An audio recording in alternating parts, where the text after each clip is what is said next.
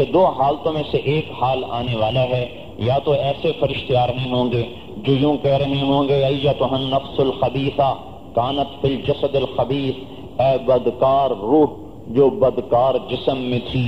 اے خبیث روح جو خبیث جسم میں تھی، نکلو اخرجی، باہر آؤ۔ وہ کہے گا مجھے باہر نہ لے جاؤ، وہ کہہ رہے ہیں باہر آؤ۔ وہ کہے گا کہاں لے جا رہے ہو؟ وہ کہیں گے ابشری ابشری بحمیم وغساق وآخر من شکلہ ازواج، تیار ہو جا، تیرے لیے زبردست دوزخ کا عذاب ہے، گرم کھولتے پانی ہے، کانٹے دار کھانا تیرے لیے تیار ہے، اور تو اس کے لیے نکل۔ وہ کہے گا مجھے مہلت دو، رب ارجعون لعلی اعمل صالحا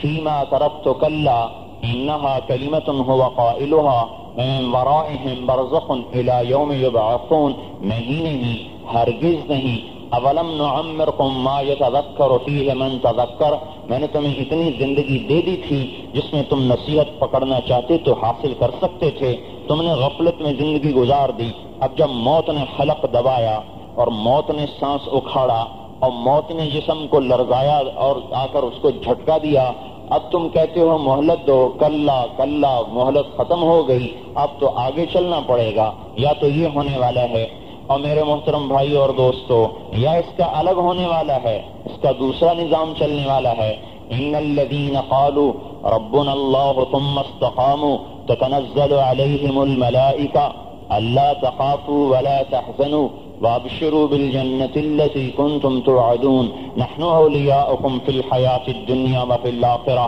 ولکم فیہا ما تشتہی انفسکم ولکم فیہا ما تدعون نزلا من غفور الرحیم۔ اللہ تعالیٰ ایمان عمل والا اور اللہ کا نیک محبوب مقدس بندہ، جب اس کی موت کا وقت آئے گا تو جنت کے فرشتے آ رہے ہیں اور کہہ رہے ہیں ایتھا النفس الحمیدہ،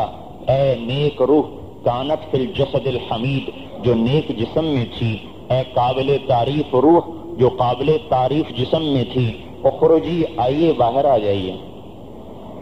وابشری، اور آپ کو خوشخبری ہو، بروح و ریحان، جنت کی خوشبو کی اور جنت کے باغات کی، ورب راض عنک غیر غضبان، اور آپ کو خوشخبری ہو کہ آپ کا رب آپ سے راضی ہو چکا ہے۔ یہ خوشخبری سن کر وہ کہے گا مجھے لے چلو لے چلو، اللہ کی طرف لے چلو۔ اس کی سب سے بڑی اس وقت خوشی یہ ہوگی کہ میری زندگی کا تار ٹوٹ جائے، میرا اکھڑتا سانس اکھڑ جائے اور میں اپنے رب کے پاس پہنچ جاؤں اور جنت کو دیکھ لوں۔ یہ اس کی زندگی کی اس وقت سب سے بڑی تمنا ہوگی۔ اوپر والوں کی تمنا ہوتی ہے اللہ اللہ بچا لے بچا لے بچا لے، اور وہ کہہ رہا تھا اللہ مجھے لے جا مجھے لے جا مجھے لے جا۔